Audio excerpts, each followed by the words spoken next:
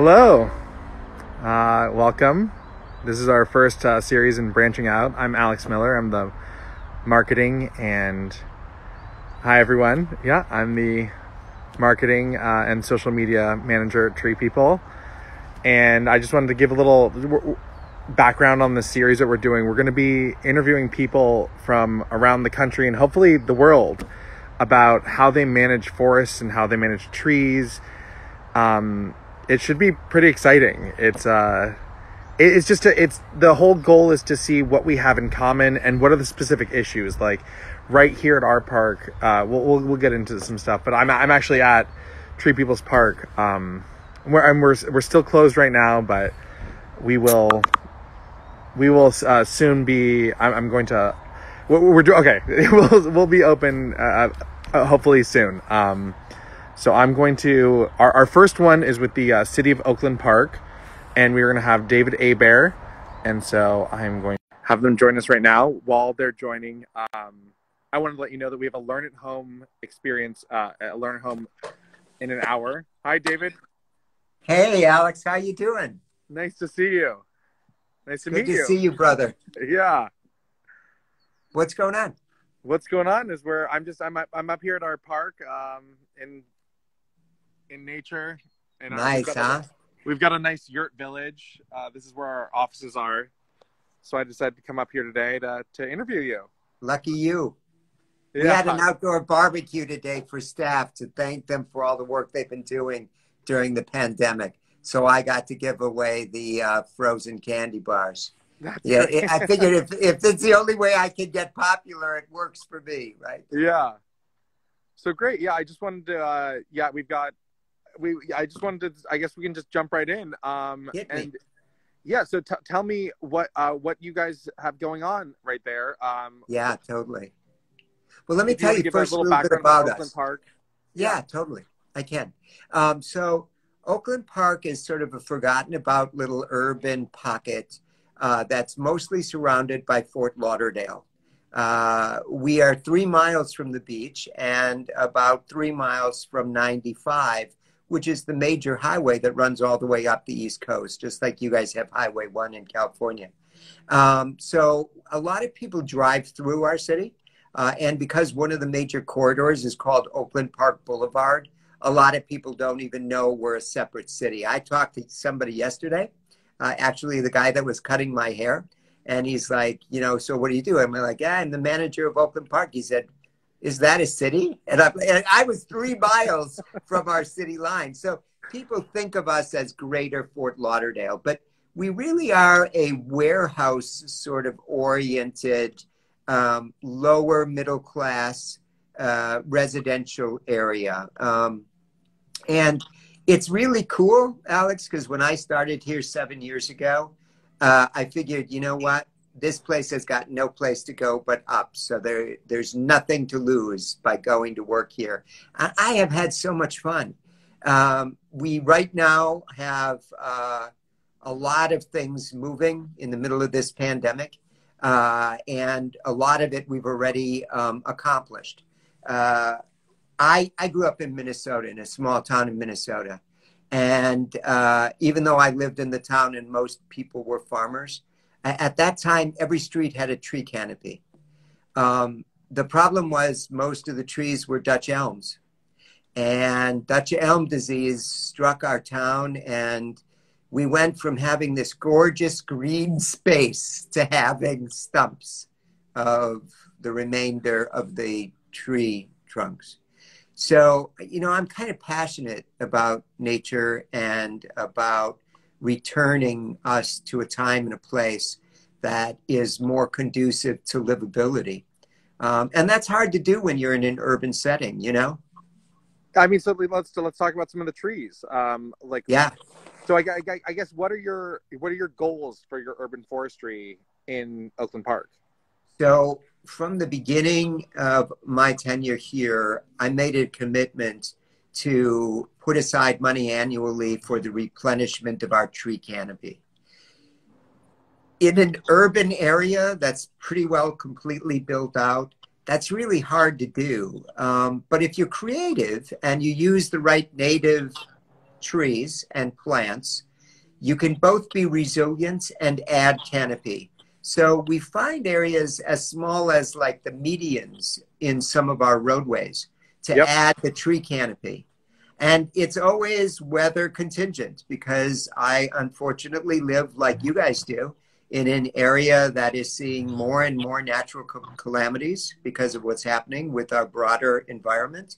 And again, this year they're predicting a really extreme hurricane season, which if those come through are going to take a real toll on our tree canopy as well. But we have done creative things. Like we negotiated with the school district where they've got a school bus depot. They run a large number of their buses out of that operation. And they had a large section of it that was just vacant, forgotten about property. And we negotiated a long-term lease for 5 acres of that property. And we turned it into a nature trail. And we added all of this tree canopy.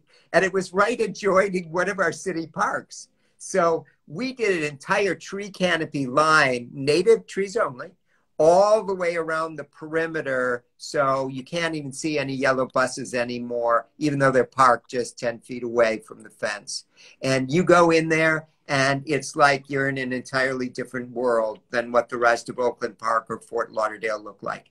We have 2 major developments, one on an old golf course and another an old Kmart site that are being developed as we speak.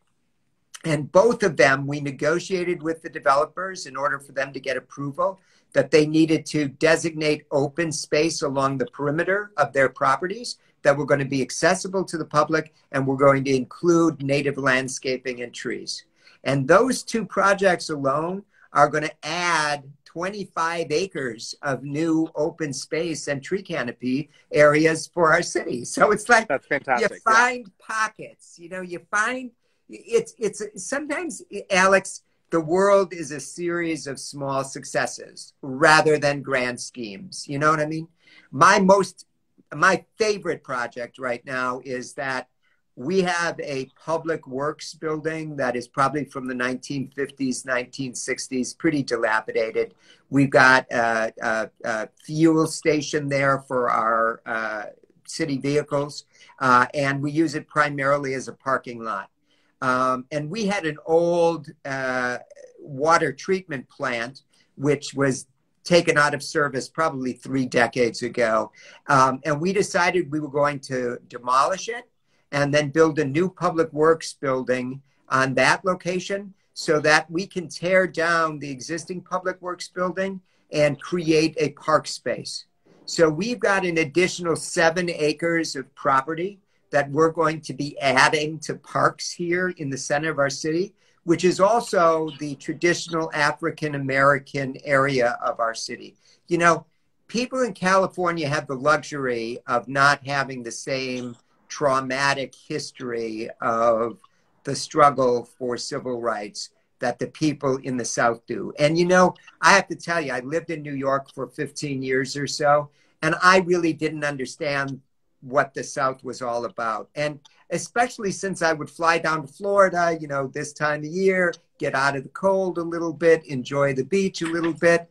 I never realized that South Florida is just as southern as Alabama or Mississippi. And there's a railroad track that was built to bring the Northerners down to the east coast of Florida many, many decades ago. And that railroad track very literally became the demarcation point for where the blacks were required to live. And this new area that we're going to be designating as a park area with an urban forest component with native trees is right in the heart of that area that not only has been ignored by government, but when government used to pay attention to that area, it was to put additional burdens and restrictions on them. And that's where we're going to put our library. We're going to move the city library from the east, the traditional white area of the city, on the east side of the tracks, right over there to the other side of the tracks. And we're going to put our warehouse repository of knowledge where it belongs and where people need it, right in the middle of our urban forest.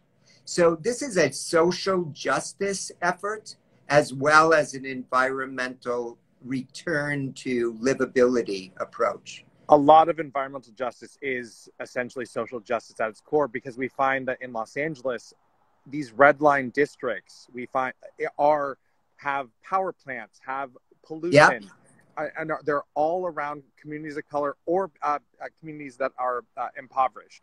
So the city, and you look at the canopy coverage, and we had a talk on urban heat, and we've got another tree talk coming up about urban heat. It is the largest weather-related killer. Yep. It's good to hear that you're acknowledging a problem, and you're using both trees and education to help solve it, because the libraries at the end that's our culture. Absolutely. That's how we spread it to the next generation. What are the specific trees that you're planting? What are your native trees? So one of the great scourges of what happened in South Florida actually was that, and I think this has happened a lot in California as well, is that people developed a sort of romantic concept about palm trees. Yep. And we right? Only have one that's native to Southern California. And the same thing here. And yet it has become this dream vision of what it means to think Miami or Fort Lauderdale. And that has spilled over to other invasive species and non-native species. And that has created a real challenge for us to try to find the kind of drought-resistant plants that are native and can actually grow here. Interesting. So you guys deal with drought. Well, what happens to us frequently is not unusual in comparison with what happens to you. Yeah. Perhaps the big difference is that we are probably more humid and you're more dry. But the fact of the matter is, Florida regularly goes through an extremely dry season, which we're in the middle of right now. And this time of year, there's virtually no rain. And as a consequence, the plants need to be able to survive, not just during our rainy season, just like you should have a rainy season. I know you've missed a couple recently, but yeah. Our plants need to be resilient enough to survive really heavy downpours, as well as 3, 4, even 5 months of almost no rain. So we need to get back to a time and a place. Slash pines used to proliferate all over this part of the country. In fact, if you go back to the houses that were built in the early 1900s here, they're almost always built of native pine. And you find almost none of that anymore. And, you know, I told you I was from Minnesota, so you know where my heart is when it comes to pine trees. And they're native here, but you hardly ever see them. So those are the kinds of trees that we're looking at replenishing. And we won't plant anything that's not native. We won't plant anything that isn't resilient to this kind of dramatic change in the weather. And we have to protect it. We can't just plant it just because it's resilient and walk away, because those hurricanes are brutal. And we need to safeguard those trees until they root themselves sufficiently so that they can survive and withstand those hurricane events. That's so fantastic to hear. So a big thing about tree people is that when we plant, it's a 3 to 5 year commitment. Yeah, that we totally. and then we're stewarding the land. We're removing. One of the big problems we have here is I don't know if you have this image of the Golden Hills of California. That's an invasive mustard. It's a Spanish mustard that is an invasive that we have to. That is a huge issue for wildfires. Yeah, totally. So we're constantly having to clear the land, and it's a big hassle, but it's part of our stewardship of what we do when we plant in the forest. And so you mentioned drought. What other issues, what other ecological impacts what are you concerned about when you're planting trees? Most of what we're concerned about is, I think, just making sure that they're going to sustain themselves. So Okay. it just takes, like you say, a lot of commitment to say, check in on them, make sure they're watered frequently at the beginning, make sure that they're buttressed so that they're going to be able to withstand unusual circumstances. We had a pretty serious flooding issue here last November. And we haven't had that for quite a while. But we're seeing the same thing happening on this side of our country as you're seeing on that side of the country and throughout the world. And that is with the sea level rises, the water table rises. And what ends up happening to us is that we're only 3 miles from the coast.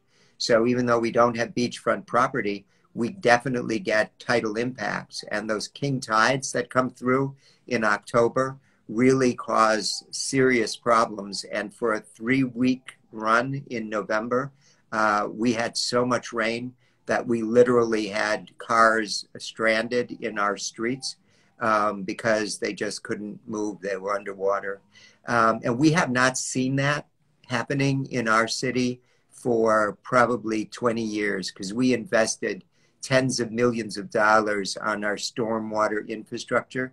But eventually, Alex, as you know, water needs to go someplace. I mean, this is, we're not talking about like, subatomic particles and, nuclear fission or anything like that. We're talking about Newtonian. When the apple drops from the tree, it falls on your head. And water's the same way. We're in a gully here.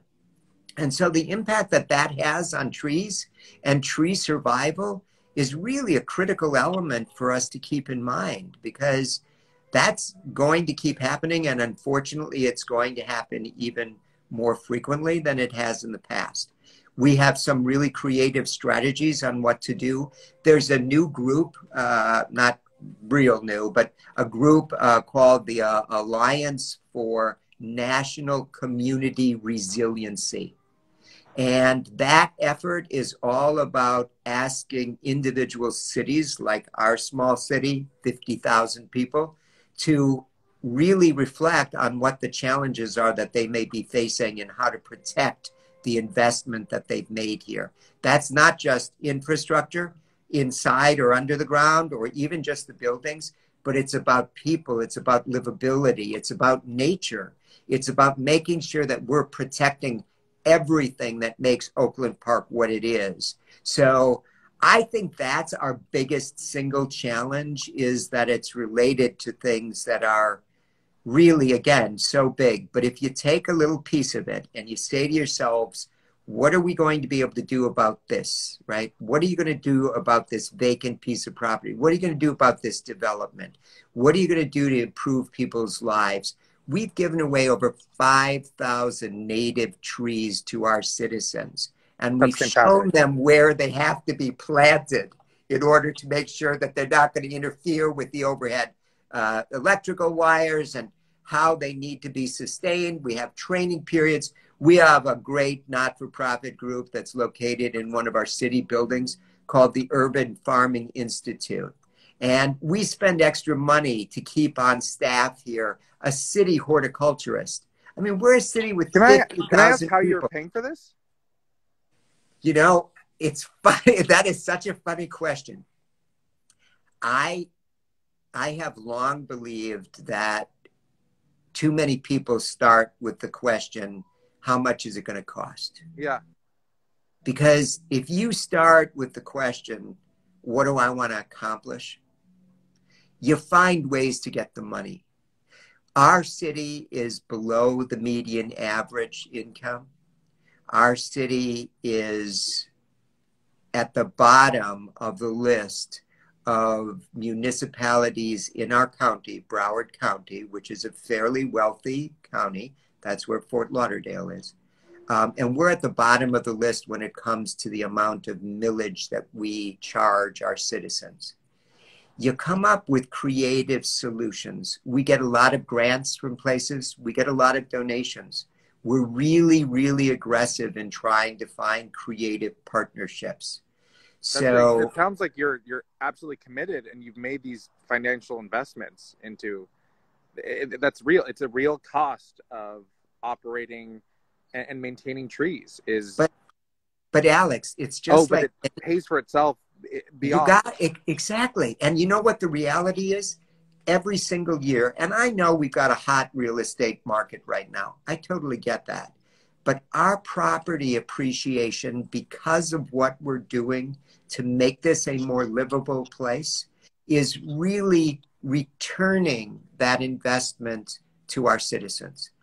When we do a development, we make sure that we are getting them to commit to the same strategies that we're committed to ourselves.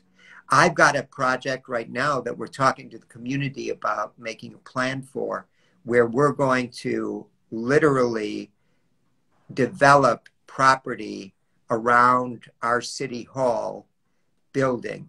And the reason we can develop that property is because the city owned 2 vacant pieces of property that were polluted, again, on the west side of the track.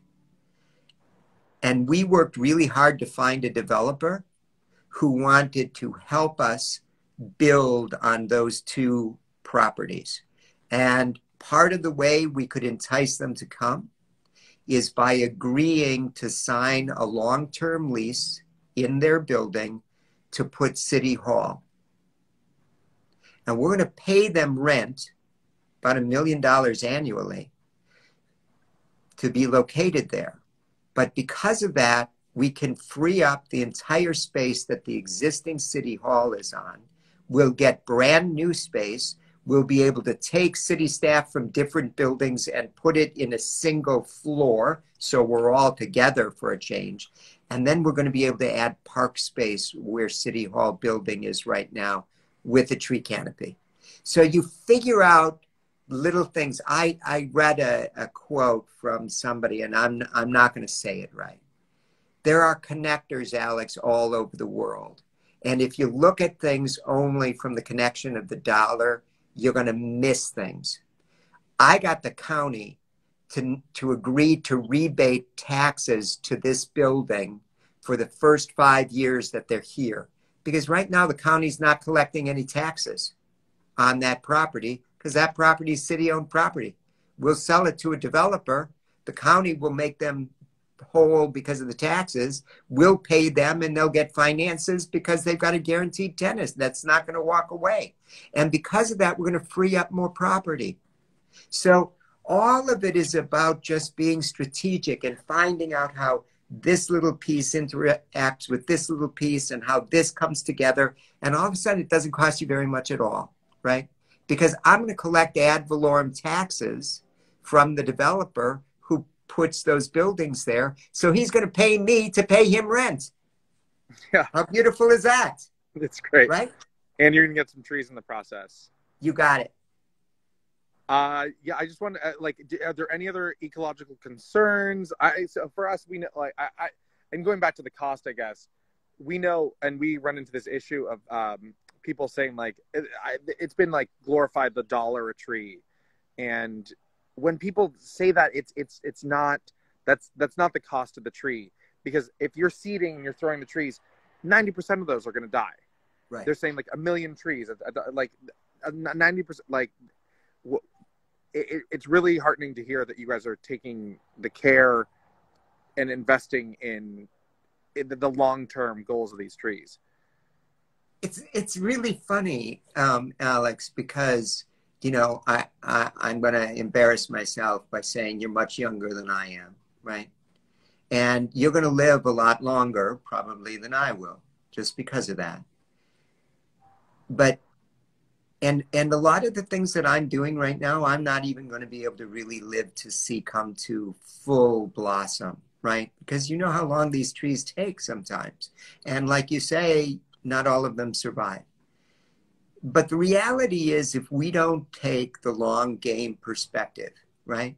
If we don't aim high in steering and always keep in mind what I'm the very end of the baby boomers, right? And I carry a weight of shame that we didn't do a better job of taking care of the things that we were entrusted with, right? And I know that pattern started long before us because it started with the Industrial Revolution, but we didn't stop it. We didn't stop it. We kept building gas guzzling machines. We kept thinking that bigger homes were better. We just weren't smart. And people are starting to change. The question is going to be, is that change going to come in time? But those tree canopies, like you say, are going to be an instrumental and critical piece of it, because we're looking at a reality where that global warming is happening. And those trees give us life-sustaining shade and cool and oxygen, because they're the replenishment of the very air we breathe. And we got to treasure that. We got to protect that. I don't believe in putting a price tag on that. You know, that's just penny wise and pound foolish in my mind. Well, I think that's a wonderful legacy. I was speaking with a volunteer. We take, like, a lot of ours is community forestry. That's our model, is to get the community inspired to plant.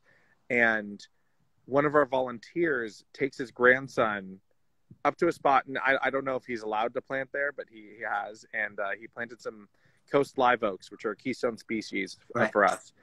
And he takes his grandson up there to water, and he goes, "These are your trees. You are responsible for these trees." And I'm not going to, like, listen, they're still saplings, but these will be that, like, you're going to remember watering, like, you're going to need to take care of these trees long after I'm gone.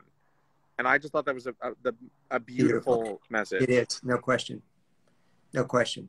We've lost so much of that. We used to be an agrarian nation, right? I mean, there used to be a consciousness about how important our land and our natural resources were. And we've moved so far away from that. It's shameful. But we can get back there. We just have to be committed to doing it. And, you know, like I say, it's small steps. Nobody's going to change the whole world unless we do it collectively in a whole community of people willing to take small steps, right? I'm wondering, how do you activate the community? Because I know a lot of it. I know you're training people to where to plant, but are there any other steps you're taking to actually activate the community to, like, take care of the forest? Yeah, even the urban forest. Yeah, it's, you know, and it's a tricky situation here because we are an urban setting, you know, and we don't have really large parks. Mm-hmm. By the time that the city's fairly young, we're in our first 100 years. We won't have our centennial until the end of this decade. And when the city began, we were primarily agriculture. This was where tomatoes were grown, and beans. And then over time, it blew up as sort of this warehouse district to the large sister city, Fort Lauderdale, next door, because they only wanted nice things there because they were rich. And so they put all of their crap next door in what became Oakland Park, right? But what you do when you're dealing with people, especially people who don't have a lot, is that they're already primed to be excited and interested in what little they can add to what they have. And so it's easier for me, I think, to motivate the people in my city to get excited about a free tree and how to plant it and how to take care of it, because, you know, trees cost money, and we work with them to try to encourage them to utilize sustainable options. We don't use glyphosate anymore here in the city. And for a while, that made people a little bit uncomfortable because they see some more weeds and the playing fields have some challenges and things of that nature. But that's about being conscious across the board and setting a standard so that people can understand why that's important and what it means. You know, a lot of the properties here are littered with arsenic. because arsenic was very commonly used as a preventative weed killer for farmland and for other property, public property, golf courses, things like that. And so we got a lot of cleaning up stuff to do. And this partner of ours, the Urban Farming Institute, has been really amazing too, because we've given them community garden space in our parklands, and they do a lot of training along with our horticulturalist to make sure that people understand. And we love little partnerships. You know, that nature trail that I had mentioned that we had added, those 5 acres that used to be an abandoned area of the school depot, bus depot. Last year in the middle of COVID, we went through a really tough time. You know, Florida was one of the places that got hit and hit really hard. I mean, friggin' New York said that people from Florida couldn't come there anymore because we had so much COVID. And then they had like such a scourge. It was incredible. But during that time, last June and July, I had gotten together with Fairchild Botanical Garden in Miami. And they have a program underway to try to replenish the native species of orchids. And I said, look, how about this? I want to open up my nature trail for you to put in native orchids. And I'll buy those native orchids from you, and you help us teach people how to plant it. And we came up with an idea where we branded the program the Parade of Orchids. And we said, help us put these orchids back as a remembrance of people who have helped you or your family during the COVID pandemic. And it became a $10,000 GoFundMe effort. And we're just shy of that total amount right now. And we're going to plant some 2,000 to 3,000 orchids throughout our nature trail, so that in 2 to 3 years, you're going to have these lovely little pieces of color. You know, I know that's not a tree related item, but that's what we think an ecosystem related item. It's like, though. Yeah, right.